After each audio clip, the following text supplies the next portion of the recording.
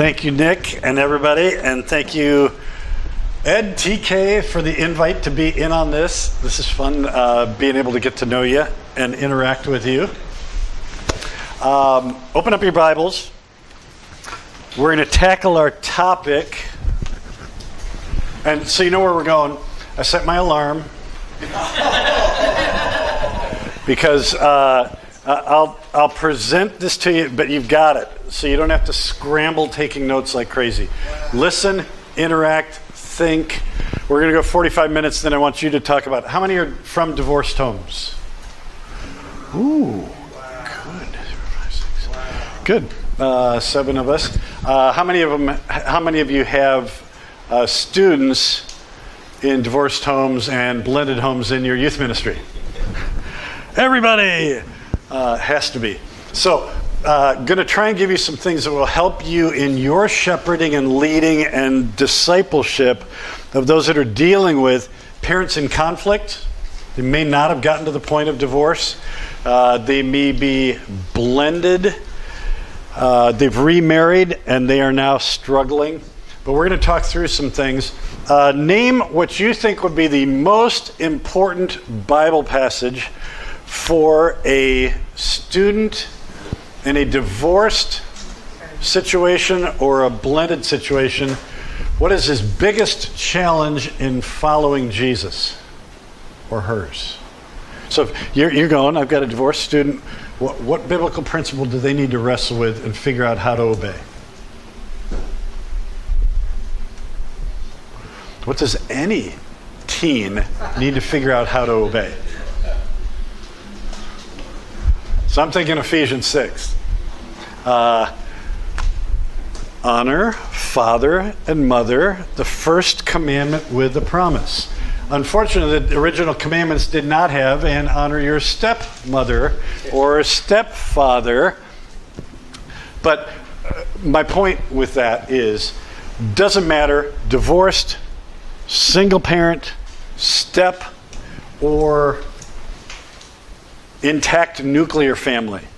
That student's call in following Jesus is no different. What's it look like to honor him with my attitude toward my parents, toward my step-parent, toward my dad who walked out, toward my mom who has a boyfriend that won't even talk to me or is abusive toward me, or... real important that we have some scriptures. So there are some there. I want to read you 2 paragraphs to begin with. It says immediate effects of divorce. So here's what Dobson said almost 20 years ago. One landmark study revealed 90% of children from divorced homes suffer an acute sense of shock when the separation occurs, including profound grieving and irrational fears. 90%.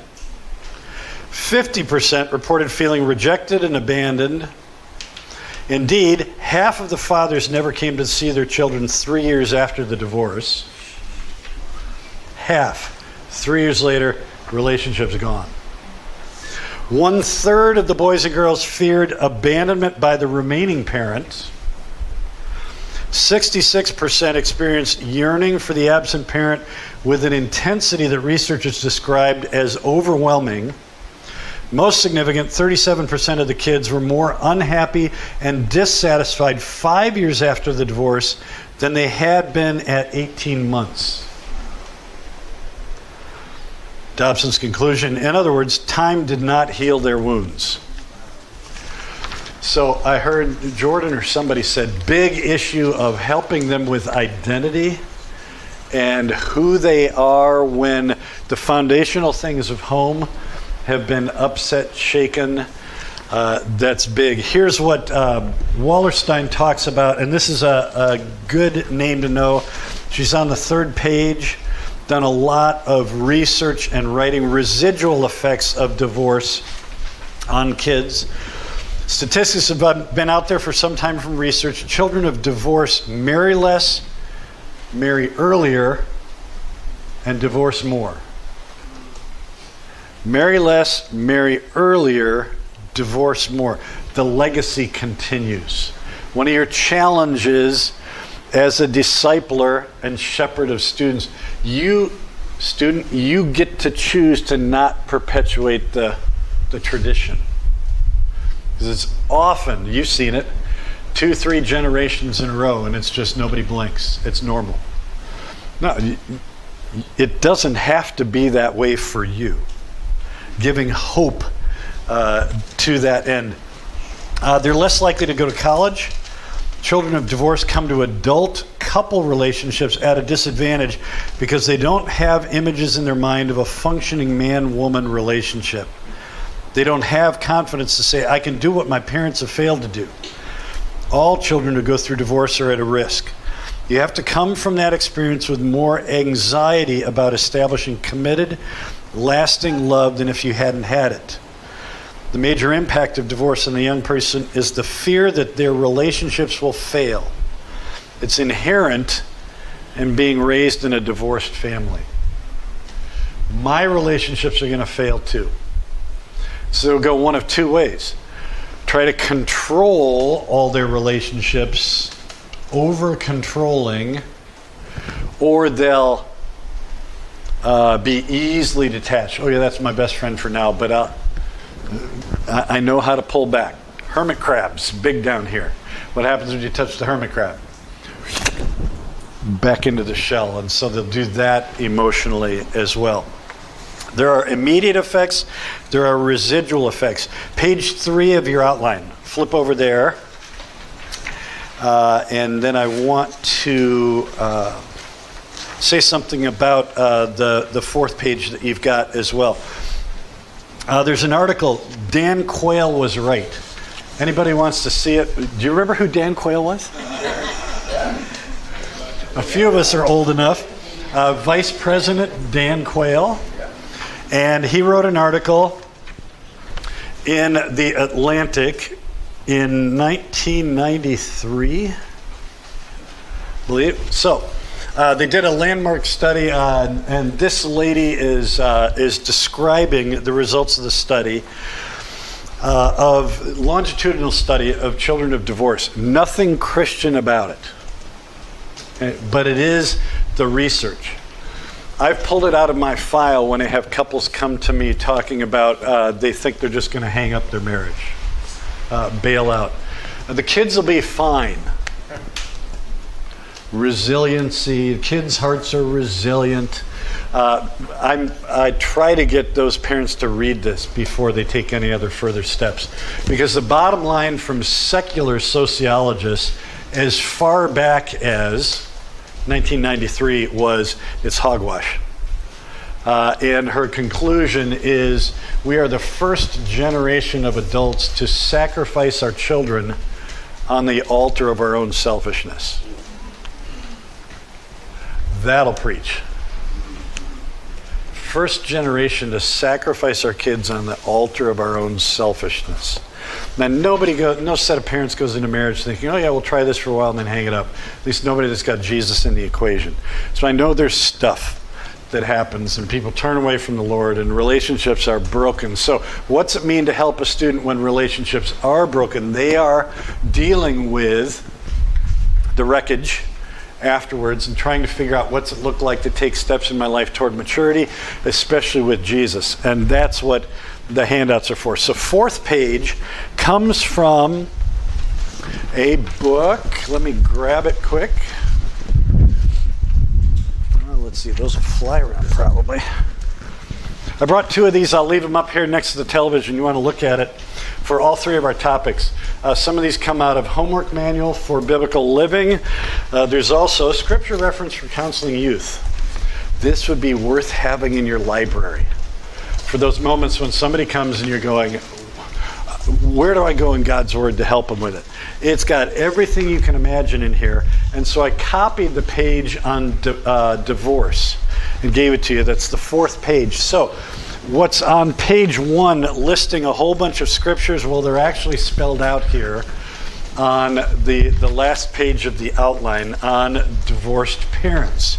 Okay, so seek support from God. So these are passages to go to with students whose parents have divorced. Most of the principles apply here if the parents are in conflict. and you don't know yet if it's going to end up in divorce or not. Great collection on what does God think about divorce? Why did he permit it? What was Jesus' answer? Yeah. Yep, so you look on the right side, Matthew 19, the disciple, well, why did Moses allow for divorce then? It's because of the hardness of your hearts. So this is just a great collection, the call for forgiveness. Number 5, the youth must forgive his or her parents for any wrongdoings that brought about the divorce. So good helps, and those passages, you go, where did Barlow get the list of, back to page 1, where'd that list of passages come from?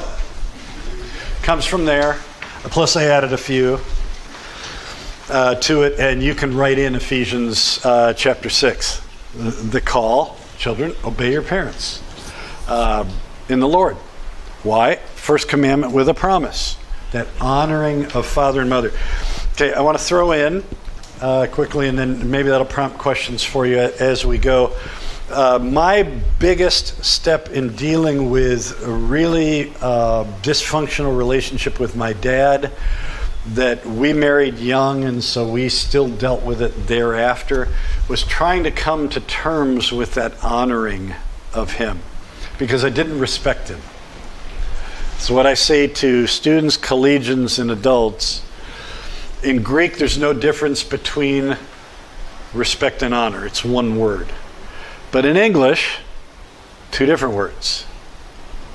And so part of the way I tried to navigate things was God has called me to honor my dad.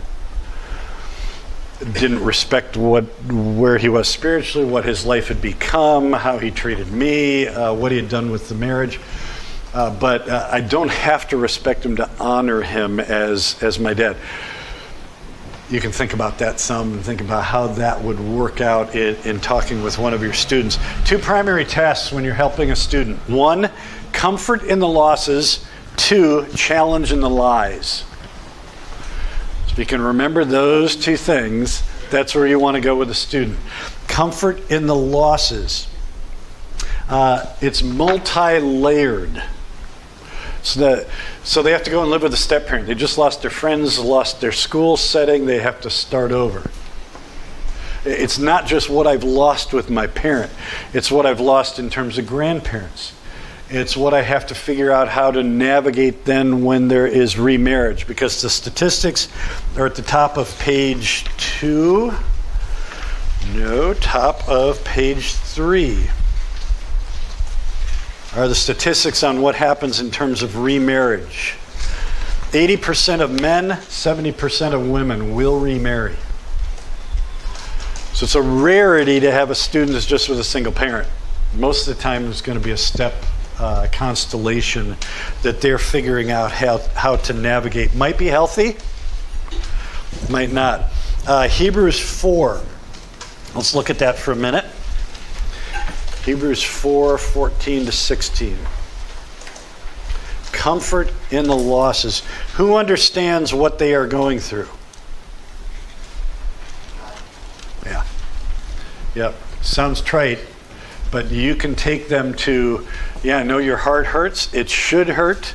There are parts of this that should make you angry. There are parts of it that you go, I don't know what this is going to look like for me in the future. I thought I was going to be able to go to college. Now my parents are divorced. They can't afford for college for me anymore. Now what do I do? Layers. Layers. And if you can with them say, okay, who understands? Who's going to walk this path with you? Who's carrying you through all of this? The answer is Jesus. God understands. So we have a great high priest who's gone through the heavens, Jesus, the Son of God. Let us hold firmly to the faith we profess. For we don't have a high priest who is unable to sympathize with our weaknesses, but we have one who has been tempted in every way just as we are, yet was without sin. Let us then approach the throne of grace with confidence so that we may receive mercy and find grace to help us in our time of need. So, comfort in the losses, your role may be to grab them by the arm and say, come on, I know right now you're confused, even mad at God. You want to shake your fist at him about what's going on with your home, with your step home. You grab their arm, and we are going toward God as you deal with this, because he understands. He's still got a hold of you. He is able to sympathize. If you are from a solid nuclear home and you go, I've never walked the path with you that you're on, it's okay. The Lord is able to sympathize. So Hebrews 4 would be good and valuable for you as you interact with them. The difficult experience drives any of us to the Lord for love, help, comfort, and forgiveness, specifically for them toward their parents. I like what one speaker said: the cross is bigger than what your parents did wrong. True for us, true for them. And 2 Corinthians 12, where Paul asks and says, take this away, take this away, take this away, and God says, no, no, no. Next verse is, my grace is sufficient for you, for my power is made perfect in your weakness. Then he goes, therefore I'll all the more gladly boast in my weaknesses, for when I am weak, then I am strong. Yep. So comfort in the losses. Yeah, this stinks. You don't have to pretend. But walk and acknowledge the losses with them. Challenge in the lies. List the lies.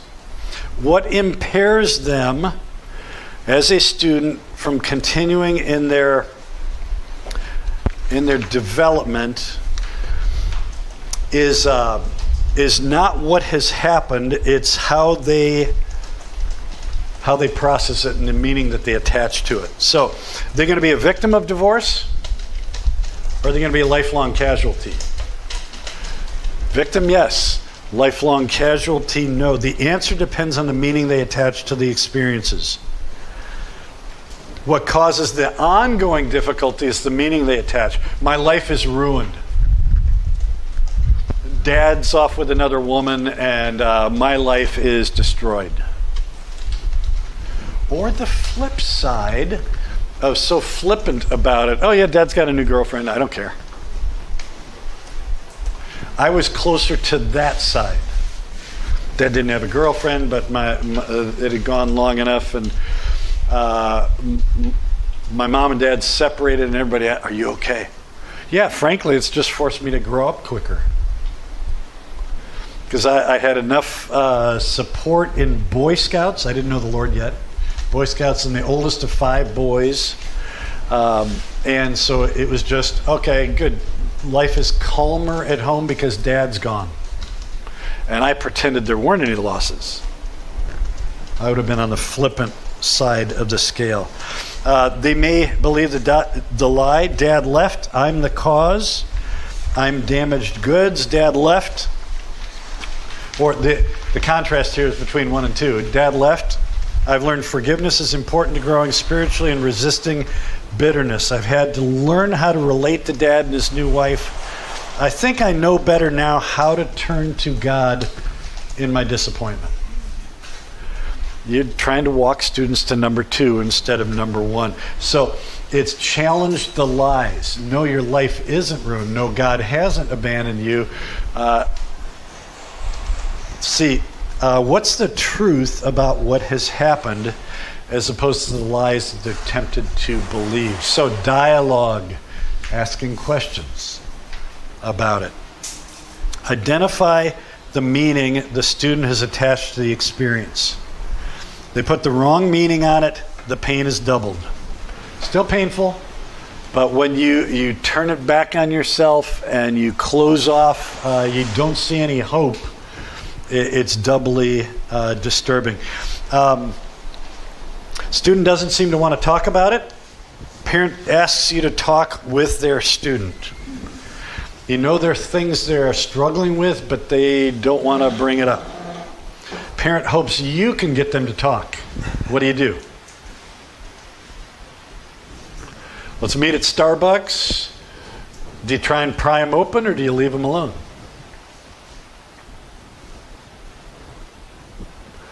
So I asked a friend of mine who went through that exact situation with his kids and youth ministry, and I said, how would you answer that? And his answer is down below. Should there be an intervention or not?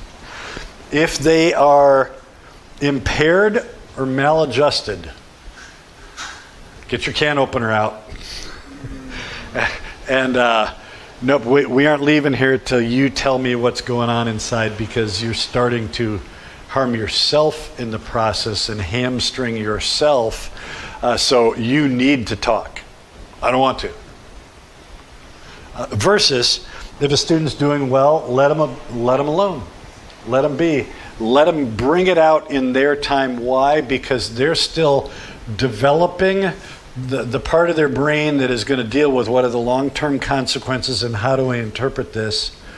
They're not fully developed there yet. So from a developmental standpoint, you as a youth leader get to try to assess. Nope, they look like they're doing pretty well. I think they're all right. They're functioning well with their peers. They're, best I can tell, they're seeking God. Good, I'll encourage them. I know the day is going to come when they're going to need to talk about it and process it. This friend said what he finds is it's freshman and sophomore year of college is the time where everything kind of explodes. Because they've figured out how in middle school and senior high to just kind of navigate with their peers and their activities. It's when they leave home and they're now in the college context and they're trying to define what am I going to be and what am I going to do with relationships, or they get their first serious girlfriend, boyfriend, and they're thinking, am I doomed to repeat the same mistakes? That's when they're ready to talk about it. So they might be in middle school, might be in senior high, or it might come a little older. They're home on Christmas break, their freshman year of college, and they say, Tyler, can I talk to you? Because that's when things have started to bubble to the surface. So, comfort in the losses, challenge in the lives. 5 things every child of divorce needs to hear or resolve. It's okay to still love both of my parents. So that's where Ephesians 6, your issue of respect, loyalty. I'm not responsible for my parents' breakup, for getting them back together, or for taking care of them now that they're alone.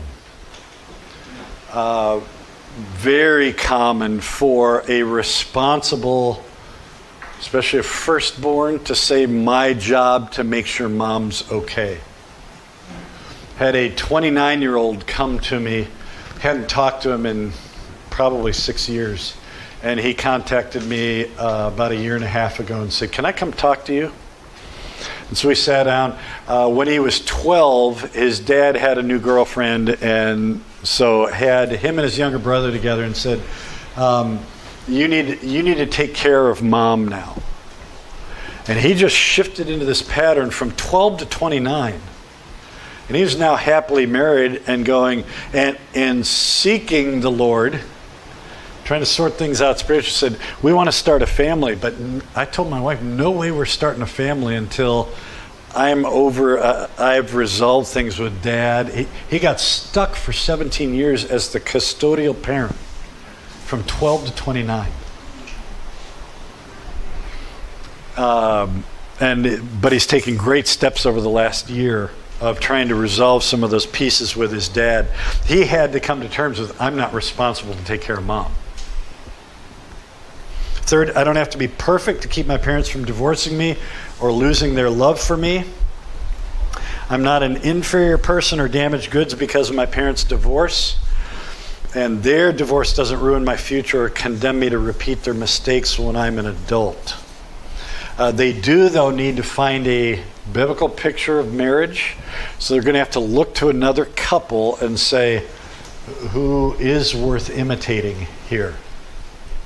Respectfully, but respectfully toward their parents, but looking for, here's what I want to go after.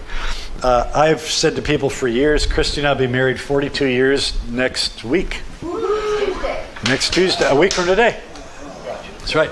I got married on the defensive, not offensive. I knew what I didn't want our marriage to be, but I wasn't mature enough yet to know what I wanted it to be. What was I going after? What was the goal line? I knew what I didn't want to give up and where I didn't want to go. And I think that was a pretty normal coping mechanism on my part of just, and we got married at, I was 19. You fit the statistic, you got married young. Yep, I got married young. Yep, very much. And then third thing, convictions about marriage coming out of divorce. You may have an opportunity in discipling. Again, might be once they're at college age, but might be senior high, where you get to talk about what do you think marriage is supposed to be? What do you want yours to be? How are you going to find you look at the church family, who are models that you look at and go, I'm curious. Wonder how they've made that work. It's a great conversation to have with students. If the parents haven't divorced yet and what they're dealing with is lots of conflict at home, you've just got these same principles earlier. There isn't a period at the end of the sentence yet, but there are issues on, I've got losses because I go home and mom and dad are fighting all the time, or dad's never around, or mom's crying all the time and I don't know what I should do about it. Divorce may not have happened yet, but all the dynamics of single parenting, all the dynamics of loss are already there in terms of your shepherding. Asked a friend of mine, said, what do you think is most important? And the bottom of this page really surprised me. He said, most important intervention when it comes to your interaction with the parents is to get them into a course. He said, an intensive course on parenting in a blended family. Someone who can be the referral and understands the first 2 to 3 years of blending. So in our churches, if it's true that 80% or 75% remarry, we're going to get a larger and larger percentage of folks in our church families who are blended. We typically get the people that things fell apart somewhere else and they come to our church already remarried and already blended. We've never done anything with a blended parenting course, help, counsel. So this was very convicting to me. And the point was there are extra challenges. The chemistry is different in a blended parenting context than normal. Because you aren't just as a youth leader now dealing with, most of my youth pastoring was all just thinking normal nuclear families. When I was in Pennsylvania, it was very traditional. I can't even remember if we had any kids from divorced homes, but it was all intact. Not anymore. And so the giving help and pointing to someone who is a godly source. So I asked, well, who are possibilities? So there's two things I wanted to show off here. This is on your resource list. This is my friend. Kevin was my mentor when I was a youth leader. And Kevin is now chief of staff of a big church down in Knoxville, Tennessee. He wrote Parenting Adolescence years ago. It's in the 90s, but some really good things in here. And you can thumb through it if you want to. Kevin said, one of the best resources, the name Ron Deal. I can't vouch for the book because I haven't read it yet. But when I talked to Kevin, he said, this is who I'd look to. He says, most respected guy in our kind of churches, the evangelical churches, serious about the scripture, who is speaking about what's it like to parent and build a marriage and a blended family. Second marriage and caring for kids and stepkids. So you can leaf through that also if you want to. I brought this. This is one of the series of New Growth Press booklets. We keep bunches of these at our church. They've got about 100 different topics. This one happens to be children and divorce. How to help them. This is aimed at not just teens. This is elementary also. But Amy Baker has written a book. I don't know if it's on your resource list. Amy Baker has a whole book dealing with this, the emotions dealing with divorce. Is she on there? Oh, okay. That's a talk that she did Anyways, you can look at that as a resource for you. Remarriage is often more difficult on students than the divorce in the first place. Ooh. Might be healthier than what they knew before. My mom's second marriage was just as awkward as her first. And I said, Mom, you sure you want to do this? We don't even know if he knows the Lord. I don't want to be lonely the rest of my life. My mom's an amazing lady. Single parented, 5 of us. I was a freshman when my folks separated. My youngest brother was 5. She had 5 of us and went into the workforce for the first time. So, I was in college. We'd been married about a year, and she says, I'm going to marry Larry. You sure? 2 years later, she says, I can't believe how much like your father he is. She read a book on women who loved too much. Women who love too much. The pattern of you tend to remarry the same kind of person that you had the first time around. And praise be to God and my mom's stick-to-itiveness. She carried that marriage through till the time Larry died. But was a lot of awkwardness, a lot of difficult moments. Amy Baker gives you what's on the 3rd page there. 9 emotional reactions. Research says these are normal reactions for children and teens. Sadness, depression, a variety of kinds of withdrawal, denial, embarrassment, intense anger, guilt, because now they're stuck having to choose. Typically the guilt comes because, oh, was it my fault? Did I drive my parent away? And now what do I do to... My guilt was, all the way even after we were married, Dad was a scorekeeper. If I spent 3 hours at Thanksgiving with Mom, I was supposed to spend 3 hours with him. 3 hours with Mom was fun. 3 hours with him, not. And I had to have a major shift in my heart to... I'm not going to go out of guilt or obligation. I'm going to go because I desire to serve and love him. Almost nobody loves him. I'll go, but God, you're going to have to help me in going there with a sense of ministry and compassion instead of obligation and guilt. Concern about being cared for, even if the family is affluent. Who's going to look out for me now? Am I on my own? Regression.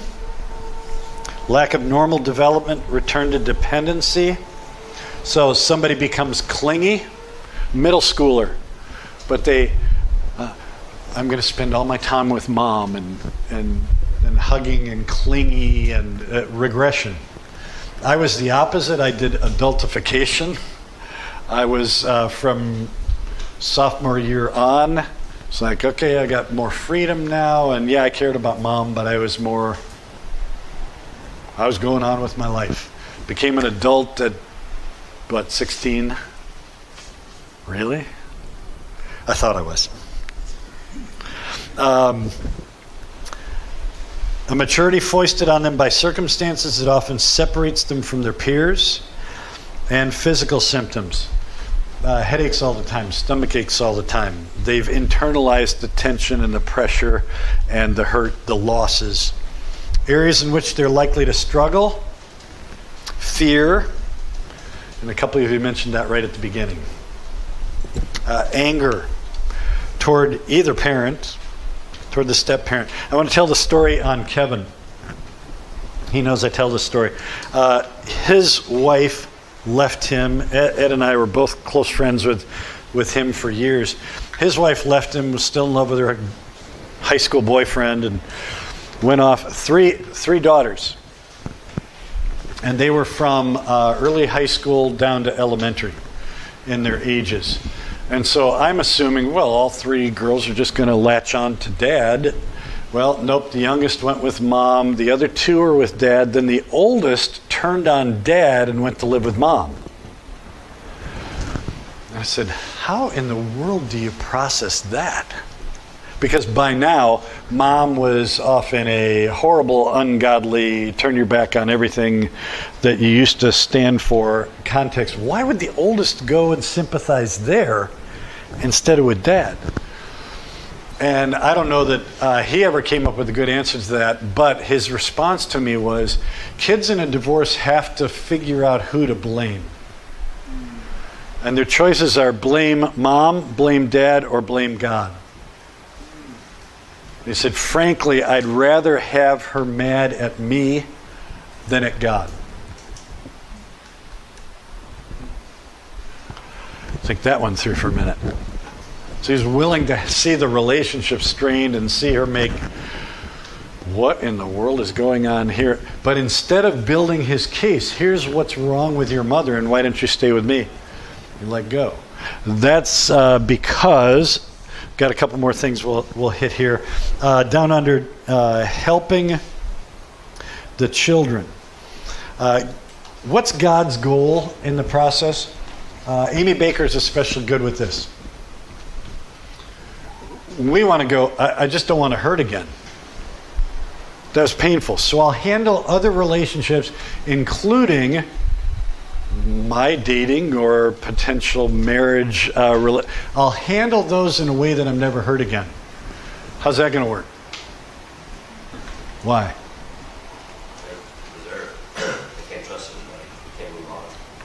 Hard to trust, hard to move on. What's the percentage likelihood that they cannot be hurt in a relationship again? My wife's got it 0. Life in a broken world. Welcome to We're All Sinners. So the notion that you can just hunker down or guarantee you're not going to be hurt, and that's not God's goal for that student, that young adult moving forward. What's God's goal? Giving you everything you need for life and godliness. Yeah, but you don't understand. My parents did. Giving you everything you need for life and godliness. God's goal? It's like what Bree said this morning. Okay, I don't understand the illness, but God's going to use it. He's got a purpose in what he's doing in me.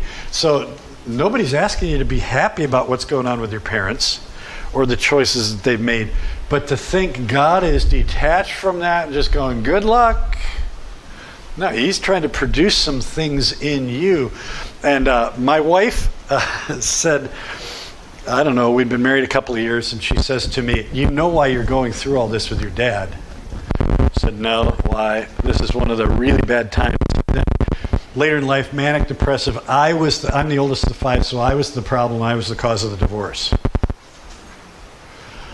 I knew that wasn't true, but it still did mind games with me. And she said, the reason you're going through a lot of this is because you're going to be in a position in working with other people where you're going to understand things about their path that other people aren't. I'm like, oh.